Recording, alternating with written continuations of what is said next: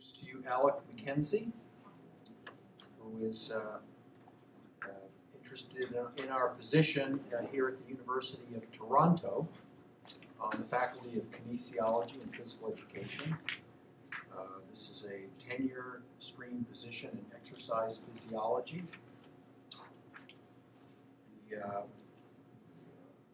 focus of this particular position is on the interactions of exercise and physical activity and nutrition. Also, an interest in competence in supporting high-performance athletes would be desirable. Excellence in research is required, demonstrated through publications, and a research pipeline that is at a high international level. The candidate will be expected to develop an original, innovative, and independently funded research program and have a commitment to excellent teaching and student mentorship in the undergraduate and graduate programs. Please welcome Alec.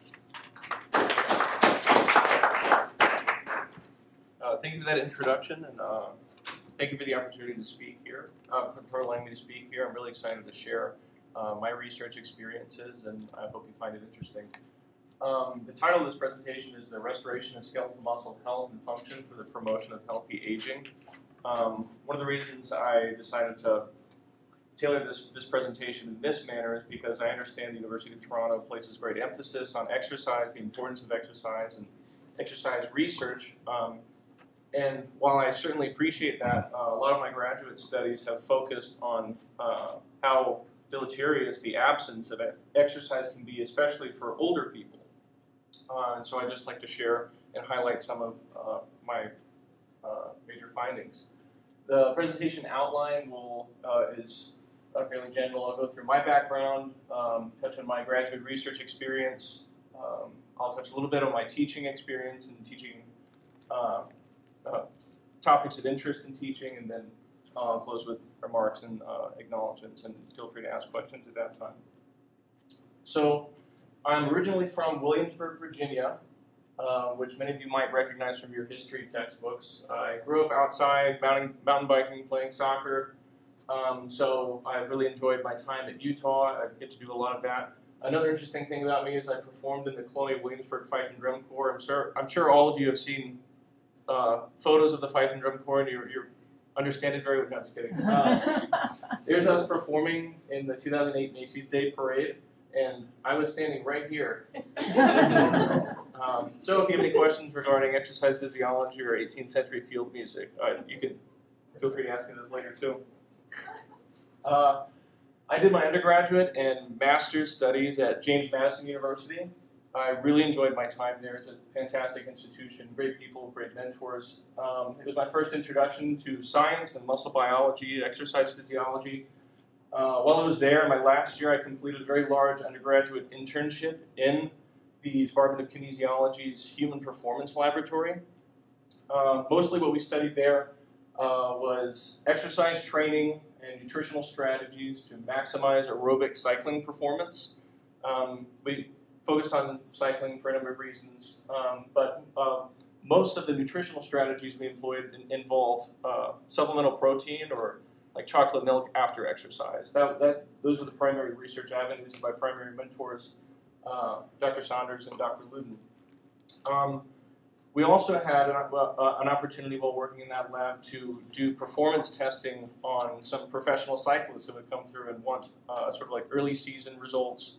And they'd compare it to previous seasons and ask us for advice on how they can tailor their training. So that was really exciting for me there.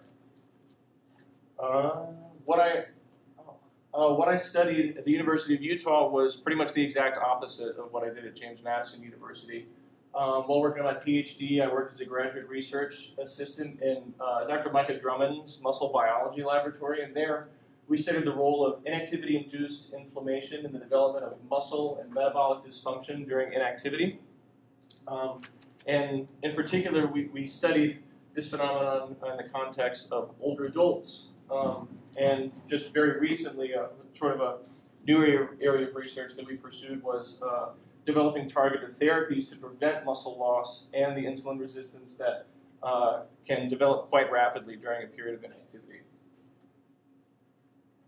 So the premise for my graduate research is that as we age, there's a general decline in our health, our physical function, metabolic performance, and this sort of inevitable decline is punctuated by periods of inactivity. So you can define these periods of inactivity as an injury, some sort of surgery that might happen, but they can be as little as the weather being really bad and you don't leave your house for a couple of days and you're not very active for a period of time because maybe you're ill.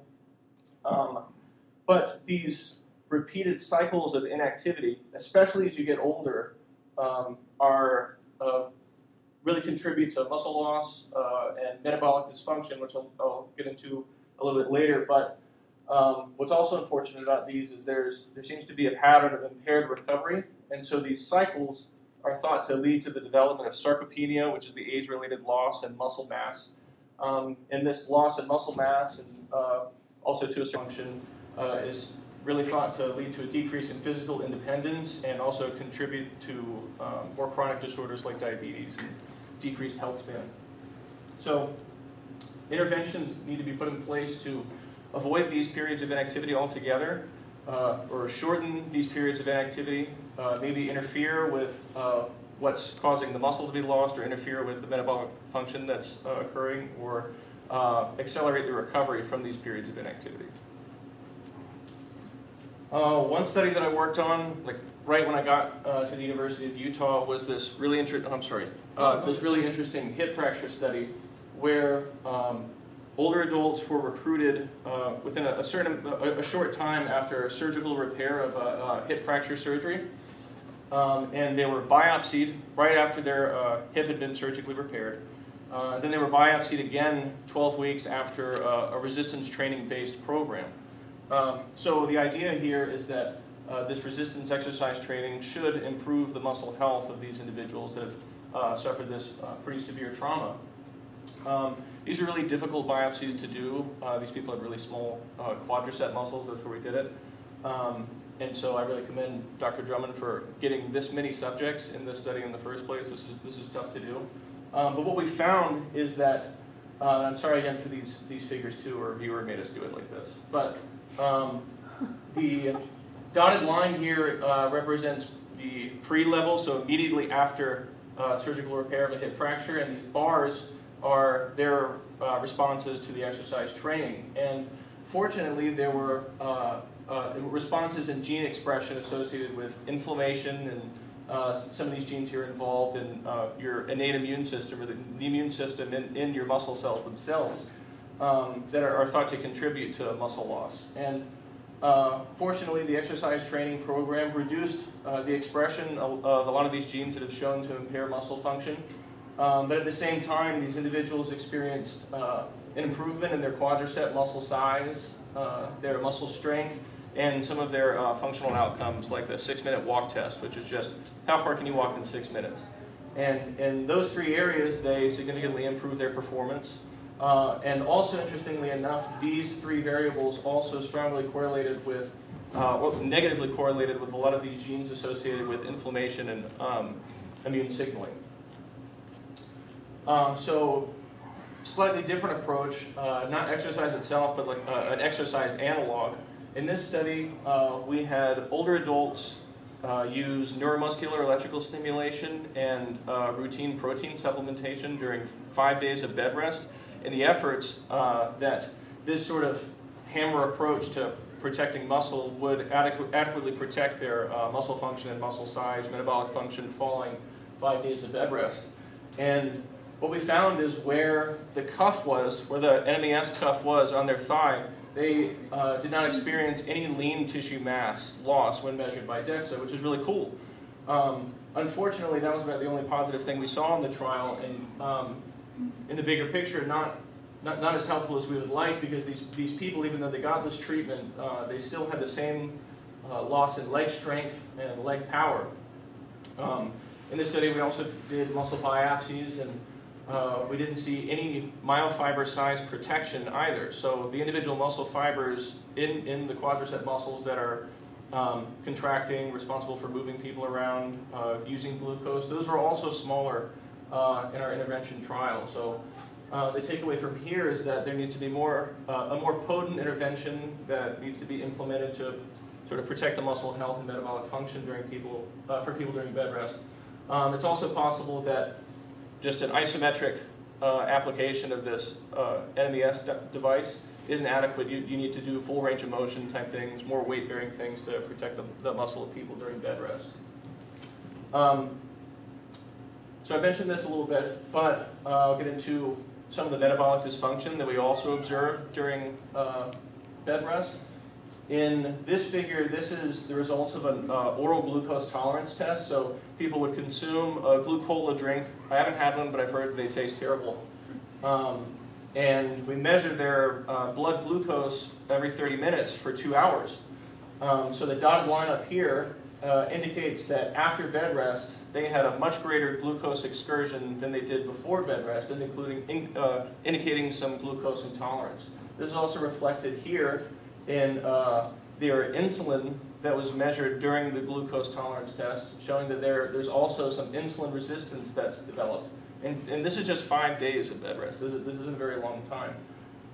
So some of the mechanisms that we think are involved, based on our previous research, is muscle inflammation. That seems to be a big one. But a new one that we've really started to investigate is the stem cell content in skeletal muscle. So in every tissue in your body, you have stem cells. They're responsible for regenerating damaged or old tissue. Skeletal muscle has stem cells as well. And older people have been shown to have less stem cell content, but after 5 days of bed rest, they have way less stem cell content. So we see this as a big problem for older adults that want to recover and sort of return to the healthy baseline that they were at before. So what we need here are, what we believe is needed here are interventions that can target muscle inflammation, metabolic dysfunction, and maybe some stem cell content while you're at it. One intervention that has emerged recently is the possibility of using metformin. So metformin is a drug that's typically prescribed to diabetics to improve their glycemic function. It lowers blood sugar quite adequately. It's done so very safely and very well for close to 50 years now. It's pretty cheap, widely available, really well tolerated. But also, very recently, people have noticed that metformin seems to have a sort of anti-aging property, and that people being given metformin have lower rates of cancer, cardiovascular disease, and Alzheimer's disease. So as aging is defined now, you can't get medicine because you're old. It's not necessarily a disease, but older people do experience greater incidences of sicknesses. So if there's some sort of treatment that you can give to people that would alleviate these and maybe begin to classify or think of aging as a problem that you can treat, then this could really improve health spans for individuals. So we were interested in using metformin as a therapy to prevent some of the negative consequences that are associated with inactivity. And before we tried it in humans, there's another group that had similar results. We had mice immobilize their legs. We immobilized their legs for 8 days, and some of the mice they were just given saline treatment, and then some of the mice were given metformin in their water, so they were just freely drinking this. And after 8 days, the results weren't so clear in the plantaris muscle, but in the soleus muscle, the metformin seemed to have a promising effect in protecting the muscle loss in this muscle. So it's not to the level of the controls, but if these were clinical data, this would be pretty impressive, and the results are pretty clear. I highlight the soleus muscle in mouse because its fiber, or its muscle composition is much more similar to a human's in that regard. So we believe that this could be promising in human trials. So for my dissertation project, it was a metformin clinical trial, and given that there is muscle loss and metabolic dysfunction that occurred during a period of bed rest, and these mechanisms aren't very well understood, we thought that metformin could be a really good strategy or a good starting point to try and see if we can interfere with some of these negative consequences. I'm sure there's probably better drugs. There's something that we've developed that is much more specific and better, but metformin's been around for 50 years. There's really no need to go back and redo safety trials. You don't need to put money into that side of it. So these questions have never been addressed in young or old people using metformin to prevent the loss of muscle and metabolic dysfunction. So this is really timely. And just to hone in on the real hypothesis here is that metformin consumption during 5 days of bed rest may protect muscle and hopefully promote subsequent regrowth 7 days after a period of bed rest. So the specific aims all dealt with assessing muscle function, metabolic function, and their associated mechanisms, but what I can highlight in the next slide is the timeline that we employed to ask these questions. So after we considered these people, when these were healthy older people recruited in the Salt Lake area, glucose tolerant people. After we did an informed consent process and blood screening, we did the preliminary assessments, which involved some body composition assessments. We assessed their muscle function. They did a muscle biopsy and assessed their metabolic function. So that's their pre-levels. Then we gave them metformin in incrementally increasing doses for 2 weeks leading up to the period of bed rest. So what this provides us is a picture of what older people's muscle looks like after being given metformin for 2 weeks. Metformin is only given to people that are pre-diabetic or diabetic, so really nothing is known about what metformin can do for healthy older people. So this is an interesting window of time for us. I realized that we lose some clinical translation here in that if someone was going to be on bed rest because they were injured, they wouldn't know to take metformin 2 weeks ahead of time. I understand that, but you can also think of this research as maybe if someone has a scheduled hip repair or knee repair, they can begin to take this before the procedure, pending the results of this trial, obviously. So then on the first day of bed rest, we reassess a lot of what we did prior. Then after 5 days of bed rest, we redo all the measurements again. And then 7 days after recovery, after 5 days, they stop taking metformin at this point. And then 7 days after bed rest, we reassess them again to see if those being given metformin recover faster than others. So unfortunately, at this point, the trial's in its early stage, and I don't have a lot of preliminary data. But I can share our future research directions we're pretty sure they were interested in this time point here, the recovery time point, things that you can do to maximize people's recovery, really delve into what's facilitating the recovery, especially in older individuals. This is a wide open field. There's a paucity of follow-up research in general in studies like this, and usually they're like 1 year, 5 year sort of follow-up things, but we think this time point here could be really insightful in capturing some of these early regeneration effects. One particular mechanism that we're interested in studying is the relationship of stem cells to the muscle capillaries in muscle. So recently it's been shown that the more capillaries you have in your muscle, the more you have enhanced metabolic function. That makes a lot of sense. But also people with more capillaries appear to have greater adaptations to resistance exercise. When we started studying this, I sort of laughed because we spent a lot of time trying to figure out what mechanisms are going on inside the muscle.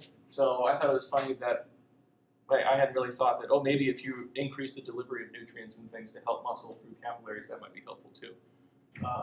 So it was fun to take a step back and think of it in that way. But the relationship that I'm highlighting here is how close the capillaries are to the stem cells are as well. So some other research has shown that the closer the capillary, it's difficult to see, but the closer the capillaries are to the stem cells, can predict greater adaptations to exercise and enhance muscle health. But there's been very little research done in the context of older people.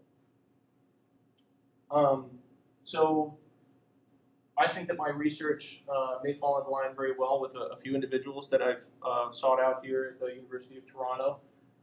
Dr. Locke here focuses on cellular responses to muscle damage, specifically heat shock proteins. These are a cellular response to muscle damage, and there's there's usually a lot less known about older people's muscle than younger people's muscle. So I really enjoy collaborating with him to learn more about how older people might be deficient in these heat shock responses. Dr. Moore does a lot of macronutrient manipulation to promote exercise performance. So the idea that you can change the food you eat to perform better isn't necessarily new, but in the context of older people, very little is known about what sort of dietary recommendations are best for older people. And they would also benefit from maximizing and promoting their exercise performance as well, given that the more active you are and the more muscle you have, the less likely you are to experience periods of inactivity. And then lastly, Dr. Santamina studies the effects of exercise through the cancer continuum. This area of research is completely wide open.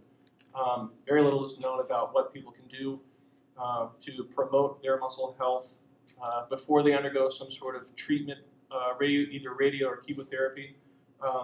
And the same goes for what they can do during their treatment and immediately after. So this could be a very interesting collaboration here.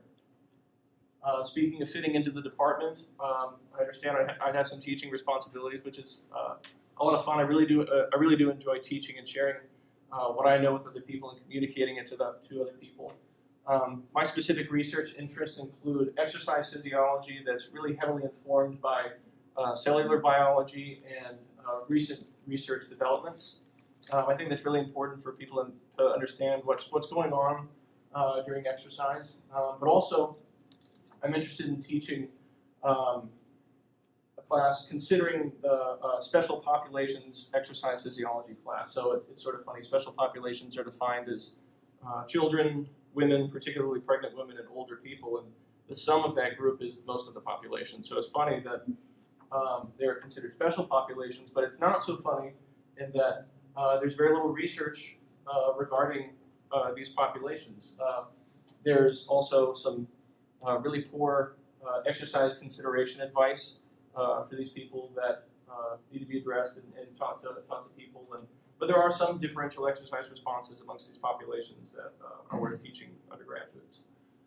My teaching experience has been as a master's student at James Madison. I taught 2 labs in human biomechanics and exercise testing and prescription. It was interesting because those were heavily emphasized labs, but there were some lecture components too that I really enjoyed as a PhD student at the University of Utah.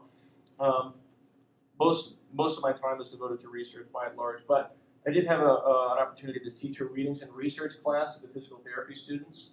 And there we met weekly for half a semester and discussed the effects that non-steroidal anti-inflammatory drugs might have on skeletal muscle following exercise. So a lot of people, if they're sore from a bout of exercise, they'll take ibuprofen. But what we were sort of trying to understand is how this might be interfering with whatever adaptations they were seeking to get.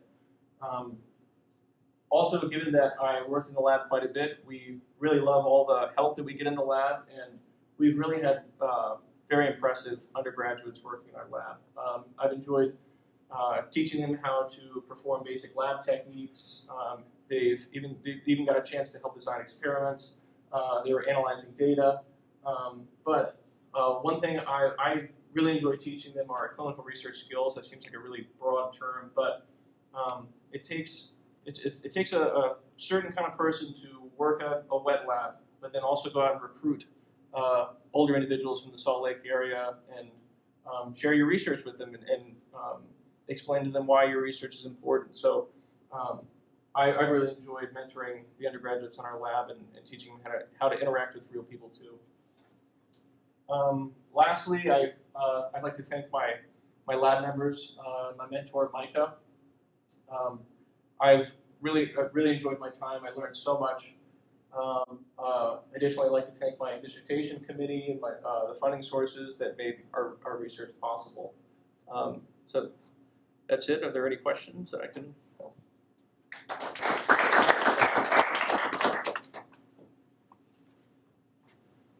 Yes. You talked about some of your earlier research experiences with NMES, and it sounds like you were just targeting the quad muscle, which is quite large. Have you considered looking at smaller muscles, and maybe that intervention would be effective for other muscles that are That's smaller? a good question. So we've approached other physicians at the University of Utah and trying to figure out where we could implement that intervention for some of their patients. And we always want to do the quad because it's very involved in very powerful motions like standing up and activities of daily living. But the lower legs appear to atrophy much faster than the sort of upper thigh. So I think it is worth pursuing interventions to protect the muscle in your lower leg, given that it's very involved in balancing and could maybe reduce the risk of falls after a period of bed rest. But another reason we like the quads is because if you can protect bigger groups of muscle, then that muscle is also going to be dealing with glucose more. So the idea is the more muscle you can make healthy, the better the metabolic function should be. But I certainly agree that there are other muscle groups that are being ignored.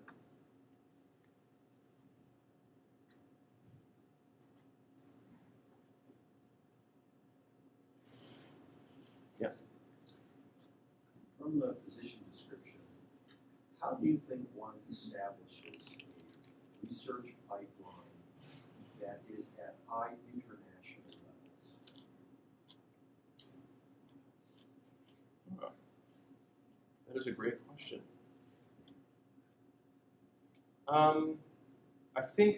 I think you would do that by having your research translatable and powerful enough that you could travel to different conferences and meetings and share your research in the broadest audience possible. The University of Toronto is ranked internationally, and it has been so for many years. So I imagine the research conducted there gets a large audience, and it's being viewed favorably internationally through conferences and being published in as many diverse and wide-ranging journals as possible would be advantageous for the department.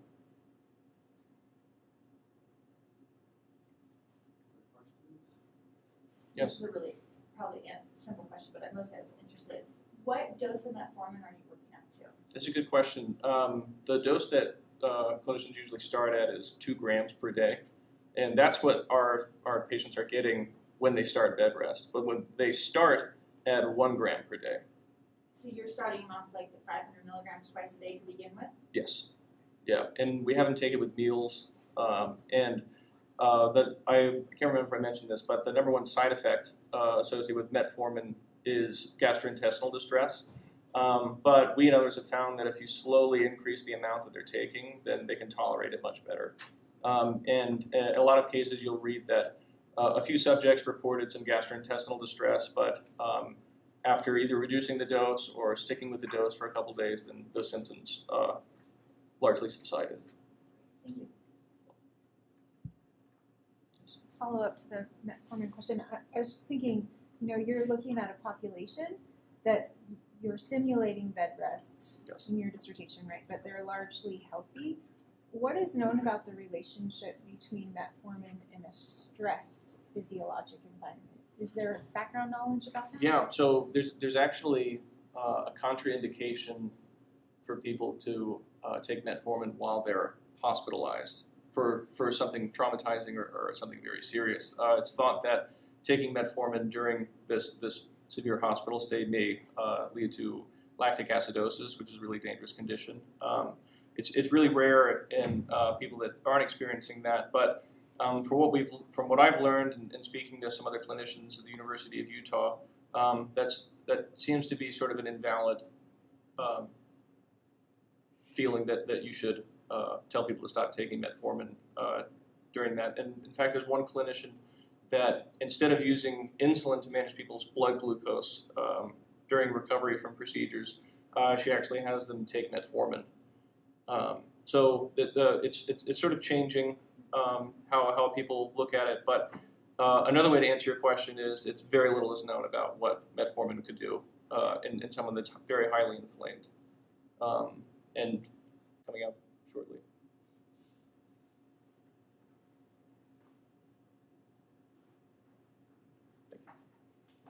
Okay.